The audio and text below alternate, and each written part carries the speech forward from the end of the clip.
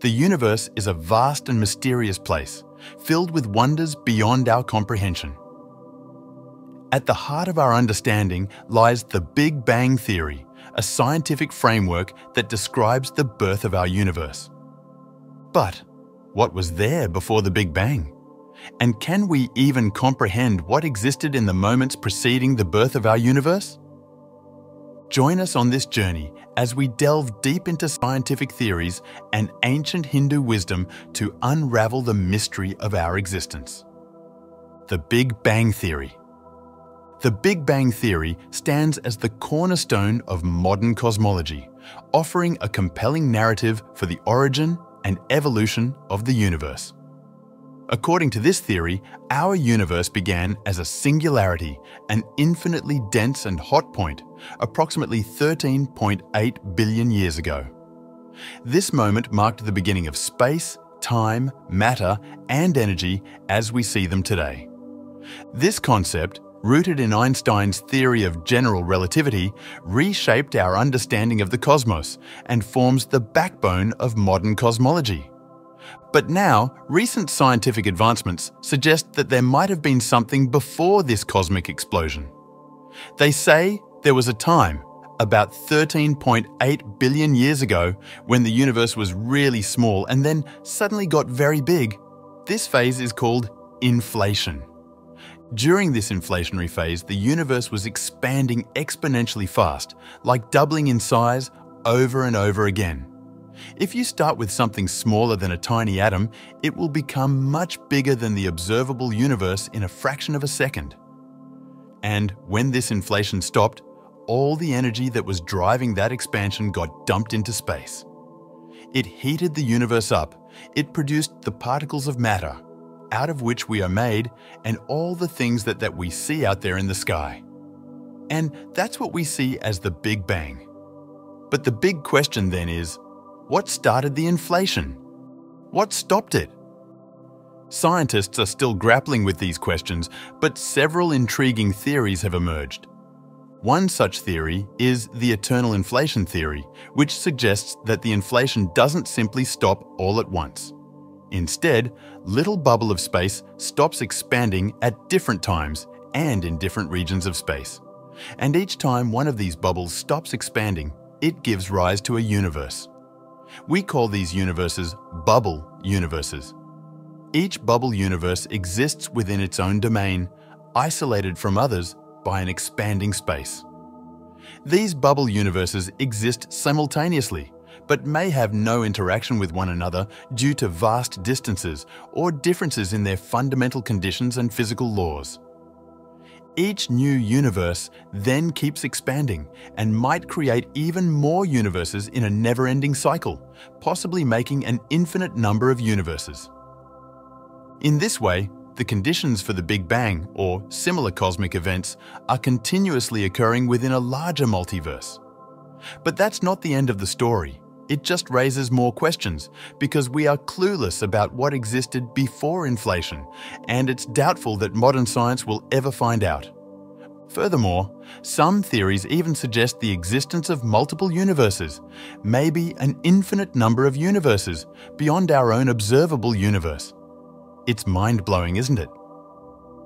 Now, if this holds true, the constant of nature, the likes of gravity's strength, the speed of light, and the masses of particles could differ from one universe to another. And then comes the big question. Why does our universe seem so perfectly suited for life? Why do stars produce the vital elements, like carbon and oxygen, that are necessary for life to thrive? Well, according to the multiverse theory, it's because every possible universe exists, each with its own set of natural laws. So naturally, we find ourselves in a universe that allows for our existences, because with an infinite number of universes, it's bound to happen. There's a theory that there might be extra dimensions in the universe. Imagine our universe as a flat sheet of paper floating in a much larger multi-dimensional space. In this hyperspace, there could be other universes floating around, each with its own sheet of space. Now think about what happens when these universe sheets, or brains, bump into each other. Well, one theory proposes that the collision of these brains could have triggered the Big Bang. When two brains collide, they generate immense amount of energy and heat. This collision and subsequent separation could mimic the conditions of a Big Bang, resulting in the expansion of space and time as we know it. So, before our universe began its expansion, it's possible that these collisions between brains played a pivotal role in its creation. Another major hypothesis is that the universe and time did not exist before the Big Bang. The universe materialized literally out of nothing at a tiny but finite size and expanded thereafter. There were no moments before the moment of the smallest size, as the notion of before becomes meaningless in the absence of time. Likewise, there was no creation of the universe, because that concept implies action into time, and you can't go further back in time than the very origin of time itself. Interestingly, this shares similarities with the Nasadiya Sukta, also known as the Hymn of Creation, one of Hinduism's oldest sacred texts, which states that before creation, nothing existed, neither matter nor energy. But the fascinating connection here is temporal gap between them. Big Bang theory came about in 1927, and the Rig Veda dates back thousands of years. So, did the Big Bang theory borrowed ideas from the Rig Veda? Although modern cosmology provides an explanation for the Big Bang, it remains flawed and fraught with unanswered questions. The basic idea that the universe originated from a hot, dense state and has since been expanding and cooling is widely accepted. But cosmologists continually refine the theory to accommodate new observations and challenges. One major problem with the Big Bang theory is that it claims all the mass and energy in the universe came from nothing. According to this idea, before the Big Bang, there was no space, time, matter, or energy. This seems to contradict the first law of thermodynamics, which says that energy cannot be created or destroyed. So, it leaves us wondering, how did the mass and energy of the whole universe appear out of nothing? And what does it mean for the universe to begin from a state with no space, time, matter, or energy? One of the common misconceptions about the Big Bang model is that it fully explains the origin of the universe, but it fails to explain where energy, time, and space came from. So, while it gives us a good picture of how our universe evolved, it doesn't fully answer the big questions about where it all began. Modern science has also speculated that the question of what existed before the Big Bang may not have a meaningful answer. The Big Bang marks the beginning of time itself, and you can't go further back in time than the origin of time itself. So, asking what happened before it is akin to asking what lies north of the North Pole, or what distance is shorter than zero. It's a concept without logical meaning. Then again, we simply don't know whether or not there was time before the Big Bang. And if the multiverse is also infinite in time, we are back to the idea that everything has existed forever.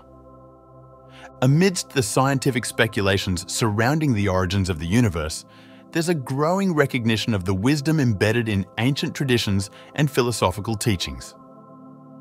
Recently, numerous studies and theoretical frameworks have challenged the notion that the Big Bang marks the absolute beginning of our universe. Instead, these studies propose that our universe may not have had a singular point of origin, but has existed in some form for an indefinite duration. This perspective suggests a departure from the traditional understanding of cosmic origins and aligns with concepts found in ancient Hindu cosmology, particularly the idea of a cyclical pattern of creation and destruction known as kalpa. This concept suggests that the universe undergoes an endless cycle of expansion and contraction, akin to the rhythmic inhalations and exhalations of Lord Vishnu.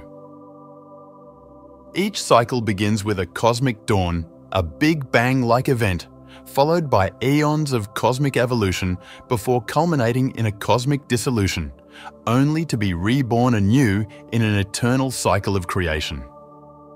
According to this hypothesis, there was a universe before ours, which collapsed into a singularity, leading to the Big Bang that initiated our current universe. Additionally, advancements in quantum physics have raised questions about the nature of reality and the role of consciousness in shaping our perception of the universe. This resonates deeply with Hindu metaphysics, which suggests that the physical world we observe is but a mere illusion, a manifestation of divine consciousness or Maya. It's like a big magic trick that makes us believe in things that aren't ultimately true. This notion challenges our understanding of existence, implying that what we perceive as the beginning of everything might just be the tip of the iceberg, concealing the true nature of reality beneath layers of illusion. Furthermore, the concept of time itself has come under scrutiny in modern physics. Loop quantum gravity suggests that time might not flow smoothly, but rather in tiny, discrete steps. Additionally, string theory proposes that time might have an extra dimension beyond what we normally experience. These notions challenge the traditional view of time as a linear progression and supports the idea of cyclical nature of time. Furthermore, they align with the concept of Maya, indicating the possible existence of hidden dimensions beyond our usual perception of space and time. It leads us to ponder whether the notion of a beginning even makes sense.